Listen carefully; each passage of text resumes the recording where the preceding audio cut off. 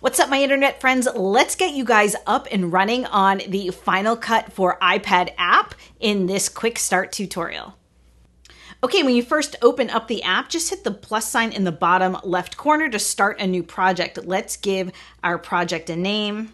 And let's take a look at those timeline settings. By default, they are an automatic, which means that the timeline will take on the properties of the first clip that you drop into the project, or you can hit the automatic button and select custom. And now we can make some adjustments here. We can change the resolution. We can change the orientation from portrait to landscape. No square file formats quite yet. The color space can either be an HDR, which typically is probably what your iPhone is shooting in if you're doing a lot of iPhone video, or you can be in standard dynamic range, and we can choose the frame rate. The important thing to know is that once you create your project in the Final Cut for iPad app, you can change all of these parameters except for the frame rate. The frame rate is the one thing you cannot change.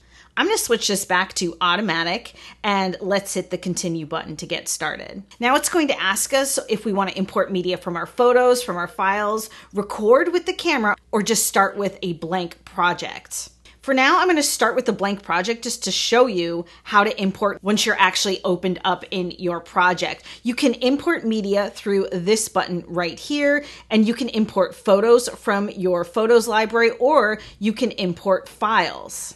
And here it looks like the Finder on your desktop app. Now, how do you get media into your iPad if you didn't shoot it with your iPhone or your iPad, let's say, and it's not living in your cloud? You can connect a card reader if it's got the right connection, or a hard drive right to your iPad. I'm going to plug in this hard drive, and I can open up the folder with all the media I want to import. Just select the top one, and then you get these other options at the bottom. I'm going to select all, and I'm going to hit the open button. Now you'll see my media starting to import really fast right in my browser window here.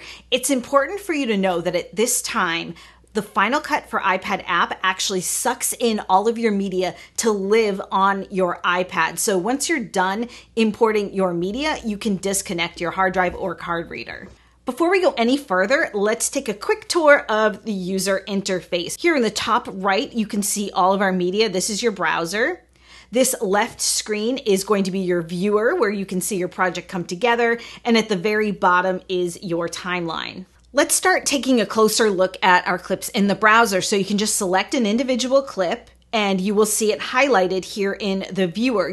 We also get this elongated view down below, where I can grab these yellow handles and select the part of the clip that I want to use in my timeline.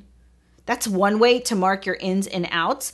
The other way would be to hit the play button here, watch it back in real time, and then hit this button for in and that button for out. Once I'm happy with my selection, I can long press that clip and drag it with my finger into the timeline. Let's make another selection. Again, I'm going to mark my ins and outs. And this time, to drop it into my timeline, I'm going to use this menu right here. The overwrite button will drop my new clip over the original clip in my timeline wherever the playhead is present, and it'll trim that first clip automatically. I'm going to undo that. I'm going to move my playhead back to the middle of this clip so you can see the next option, which is to insert at the playhead. So I'm going to switch to that function and hit the button, and you can see what it's done in my timeline. It has split the original clip into two and inserted it between each half.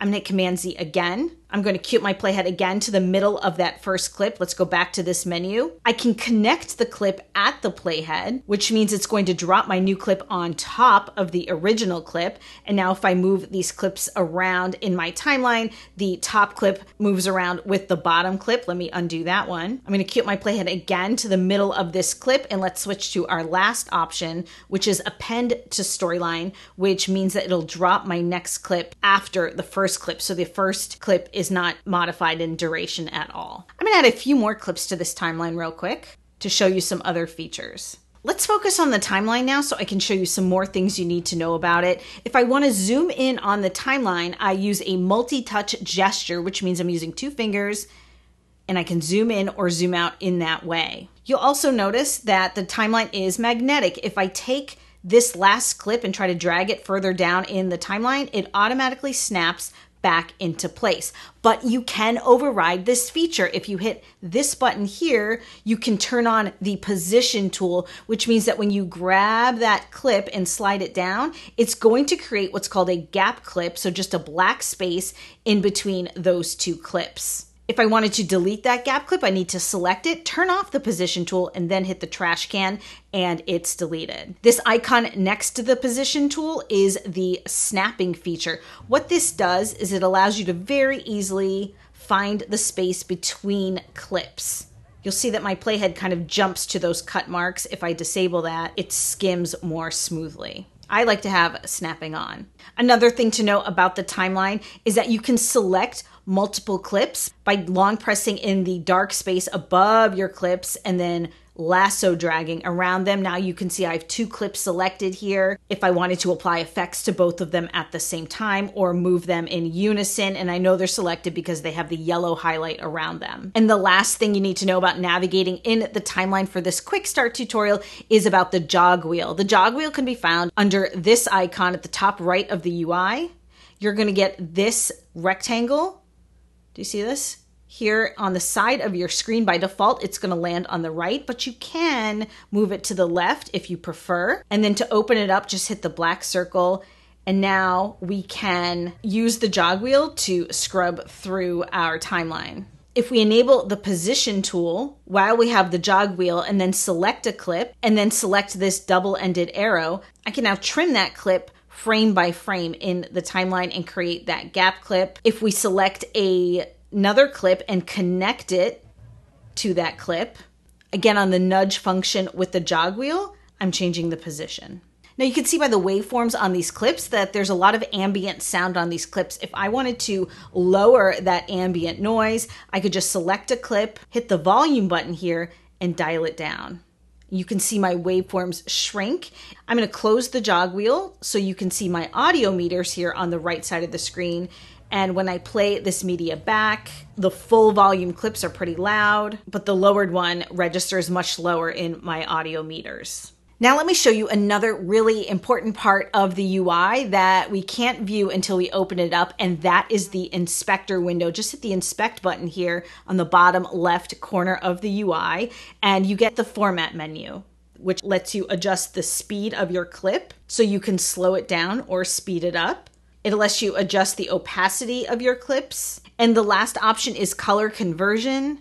So if you were working with some HDR video on your timeline and some SDR, it will automatically fix those color spaces for you so everything looks really even. The next tab over are your transform tools. This is where you can punch in tighter to a shot if you want, and there's a couple different ways to do that. You can just grab this wireframe here in your viewer, or you can change the values of the scale here by just clicking on one of these numbers and manually typing in a new value.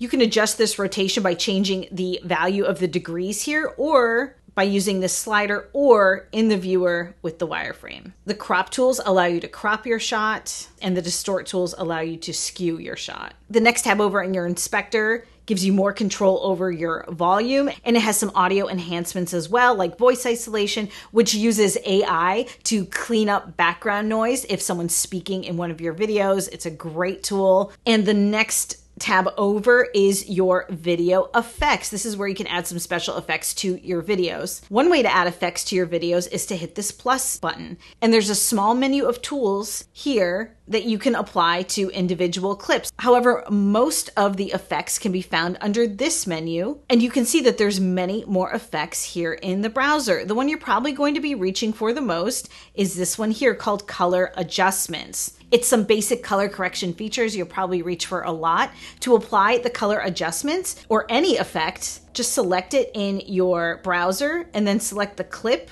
you want to apply it to and then hit the apply button. And now you can see in my inspector, the color adjustments has populated under my effects tab. To customize the color adjustments, just select it and then use these sliders to make your adjustments. If you want a closer look at your viewer, if you feel like your playback window is too small, you can close the browser and zoom in on your viewer so you can get a closer look as you make adjustments.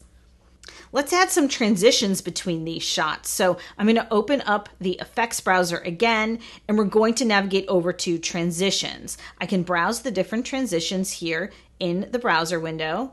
I'm going to use my fingers to zoom out on my viewer so I can get a closer look. And then to preview a transition before you apply it to any clips, just select it and hit the play button, and you can see what it does. Once you find one that you like, select a clip where you want to add a transition, and then use this menu to either add the transition to the start, to the end, or to both. I'm going to add it to the start, and then we can play it back in our timeline and see if we like it. Let's add a text overlay to this project. So just hit the titles browser, and you can browse all of these different titles. I'm going to select the marquee option. I can preview this text animation by selecting it and playing it in my viewer. And I can bring it into my timeline by dragging it and dropping it. To modify the text, just select that title, make sure your inspector is open, and hit the format menu. I'm going to select the first text layer, and here is where I can modify what the text says and the font. I can go back to the format menu and select the subheader text, and I can modify the position, the color, and more. One other thing you need to know is that Final Cut does have some music cuts that you can pull right into your project. You can find them in the browser window under soundtracks, and just click one to preview it. Guys, while I'm browsing these music files, if you like this video, if you feel like you're learning something, let me know. Give me that thumbs up, hit that subscribe button, and ring the bell. Once you found one you like, you want to connect it underneath the rest of your videos. So just head to this menu, connect at playhead, and hit connect, and it drops it under all of my clips. I'm going to close the inspector and use the multi-touch gestures to zoom out, and I want to trim up the length of this music cut. So to do that, I'm going to switch this menu here and select edge. Click on my clip to get this big handle at the very end, and I can trim it to the very end of my video.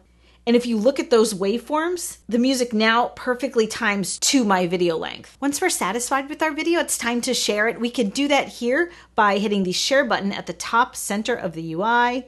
And we get some options here, obviously. You can export the entire video. You can export just the audio. You can export the specific frame which your playhead is queued up to. So in this case, it would be this gentleman.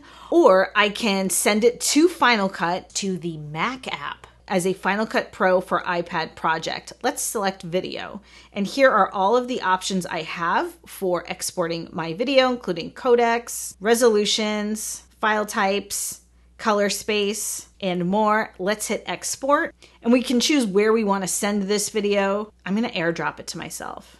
So there you go. Those are the basics about getting started with the Final Cut Pro for iPad app. I've got a hacks video dropping tomorrow. If you didn't see my review of this app, there's some other tutorials in there that I think you might find helpful. More content to come, both on the Final Cut desktop app and the iPad app on this channel. Make sure you subscribe. Thanks for hanging out with me today. I picked out some other videos for you, and I'll see you again.